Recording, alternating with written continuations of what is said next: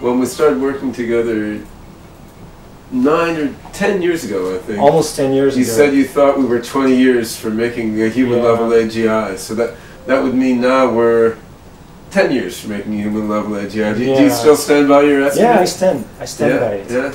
Yeah. What do you think are the main obstacles we have to overcome to get there from here? It's hard to say the main obstacle. Now, the obstacles I can think of, well, first, there is, like, computational power is an obstacle because, especially when you start doing meta-learning experiments, because you need to, before you can start learning how to learn, well, you need to solve thousands. You have to do a lot of learning first. Yes, right? yes. You got it just like a baby. And then, you know, like, some researchers say that you can have an AGI on a 486 PC or something. Marvin Minsky made that statement. Yes, and it might be true, but the thing is that you can only have that. It would take 8 billion years to learn how to think. Exactly. Because Minsky was focused very much on a kind of expert rule-based system. He never quite embraced learning as the core foundation of a thinking machine. And now the pendulum is swung the opposite direction, and everyone sees learning on huge amounts of data as the core aspect. And of course, the work we're doing with Hanson Robotics, if that's successful, from a business standpoint, will result in a huge amount of robots around the world running on a mind cloud, and so that's a lot of data and a lot of processing power to help with learning. So whether it's Hanson Robotics and/or apps on people's phones or whatever it is, I think that's actually a place that commercial deployments of OpenCog, if they're done in the right way, could be really helpful, because that will pay for a lot of people to use the AI. And in this case, again, a lot of learning. You need a tremendous amount of computational power to absorb all this data. That does get cheaper and cheaper. So that is one obstacle. The other obstacle is, I mean, it's tied to this one, in fact, because it is what we're constantly trying to do is find the right compromise between something that is general enough, but that is tractable. And like the more computational power you have at your disposal, the easier this trade-off becomes. True, although I sort of feel like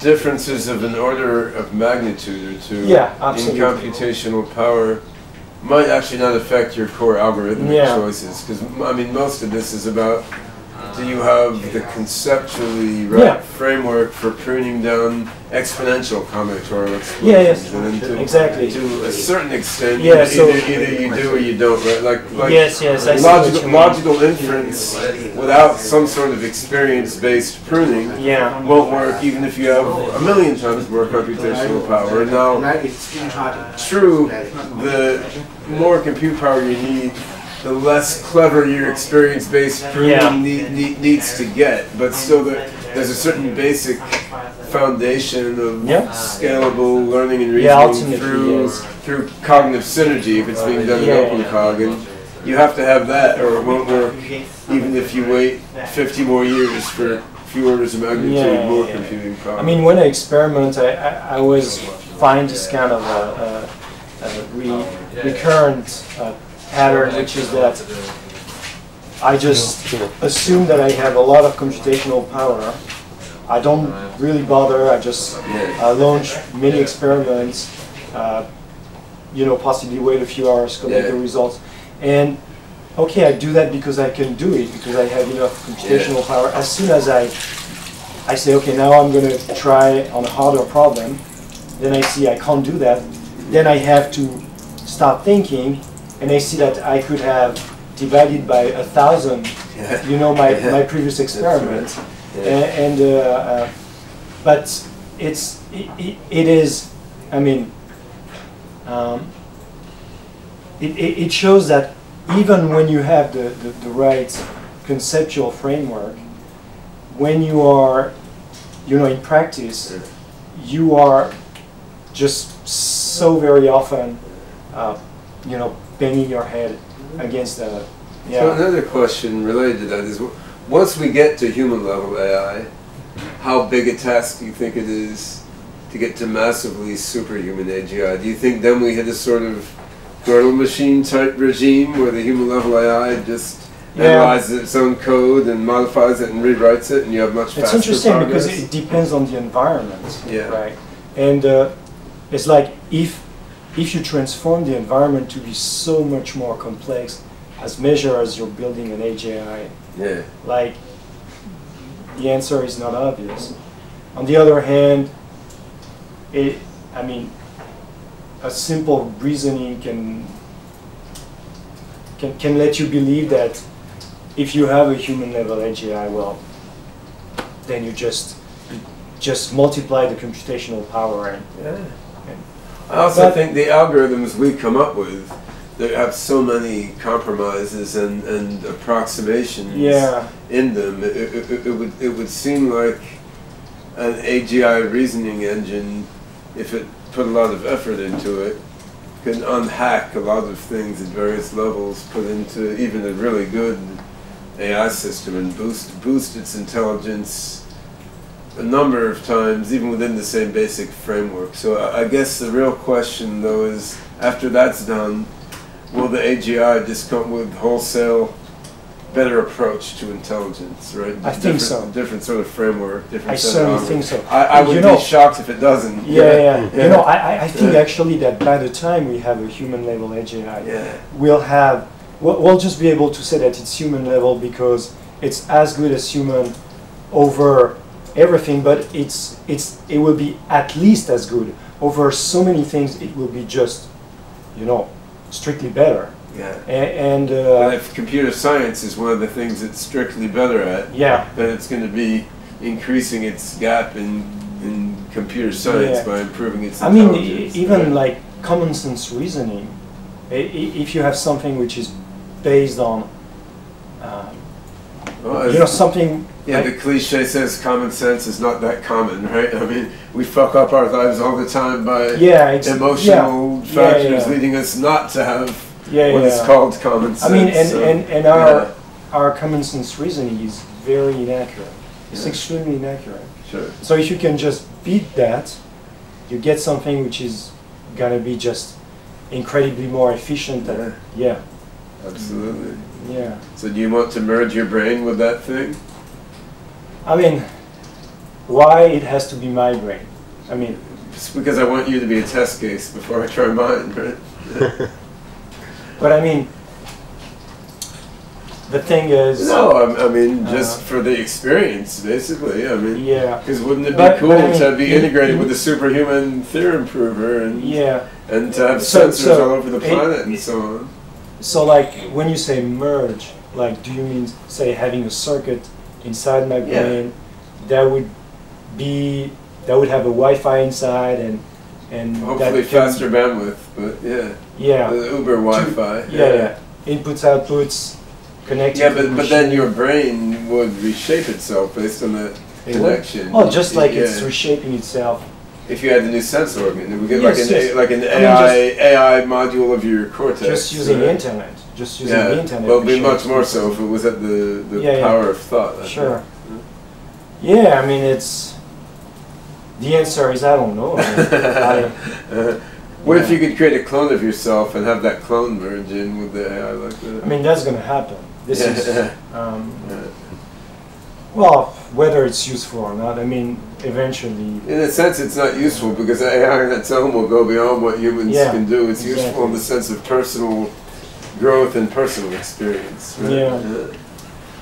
I better go off to this meeting. Relating back to what the thought track that you were on before, and that is can continue. What aspects of AI do you think will shoot off? I mean, already you can say that some forms of AGI or some forms of normal narrow AI are vastly superior to human. Some forms of normal computation are just so much faster than human thought, and more productive and less error prone. So what aspects of artificial general intelligence programming do you think, if an AI gets to superhuman or just to normal human level, will shoot off quicker than the rest? Yeah, well, that's very hard to say. I mean, I would say common reasoning, actually. Common reasoning. Yeah, I feel that this is kind of the last. I mean, this is pretty much the last stuff humans are still better at than machines, but like if you look into it, you realize that we're just not that good at it anyway, and so yeah. Like, I mean, we're not able to reason with many variables. As soon as it becomes a bit too complex, we're just not able to handle that much complexity. And yeah. So reasoning. So you believe that reasoning would shoot off a lot quicker than humans' ability to reason. So once we get level with human, and AI's reasoning ability will fire off a lot quicker than other unexpected areas. Yeah, I mean, ultimately, I don't know, but I can think it would be the case. Well, that'd be awesome. I mean, like, think of it. If there's so many problems which we can't solve because of our lack of reasoning ability, then I guess a whole suite of new problems then become accessible to our solving them. And so, like, you've heard of I.J. Good, right? I.J. Good, who quoted the last, like AI, maybe the last Superintelligence, yeah. Maybe the last machine or invention we need ever make. So, in a sense, he may be right, if what you're saying is correct. That's what I'd ask you to help with to make this. Yeah, it's. I mean, then there are the arguments saying that human intuition would be hard to surpass, and it's I mean, do you think so? I don't think so. I think it is overrated, but with intuition is really just approximations, but they've been tested for what, hundreds of millions of years in our ancestors. Exactly. Exactly. So they've stood the test of time, and they exist in many different organisms, really, a lot of them too. Yeah. So that it's got that going. Yeah. For it. I've heard others suggest that some of the jobs that humans may be best at in an era of like intelligent machines, maybe ones that involve empathy and some forms of communicative intuition. Being social, looking after children, teaching maybe. At least aspects of it anyway. But all in all, push comes to shove enough time there. I think of course they are people. I guess you would agree. Yeah, absolutely. What do you think will be the last forms of jobs, what last forms of value that humans can bring to civilization? In a cost competitive way, I mean, like in an economical way. I mean, the economy is radically going to change. I mean, it's then I don't know. First there is the short-term changes and the long-term changes. I mean, the short-term changes we can do some guesses, but the long-term changes, it's like it's too hard. I mean, we don't know where it's going to go. But for the short-term changes, I mean, it's clear that all this technology is going to be able to feed everybody. it's going to be able to. Yeah, that's right. I mean, the technology, if used in the right way, may be used for the purpose of supporting sentient life. So then the question is, like, how humans are what roles are they going to assign to themselves?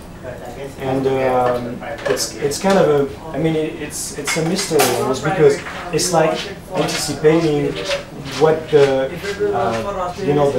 the new generation is going to do with the tools invented by the previous generation. And they often, it's hard to anticipate. So yeah, it's hard to tell, but my hope is that my hope really is that it would help to unleash the creative potential of people, more so than when you are in a society where you really have to struggle to just live a comfortable life. And yeah. But whether it's going to be the case or it's going to be something completely different, positively or negatively, it's hard to tell. I mean, it's I mean, and then you get all the potentials for, like, what Ben said, merging with the machine. Oh yes. And so, like, are humans willing and ready to merge, literally speaking, with the machine? Perhaps yes in some ways, no in other ways. I mean, we are already merging with the machines, with our widgets and all our constant use of computational power. So perhaps it's a question which is more abstract than people imagine.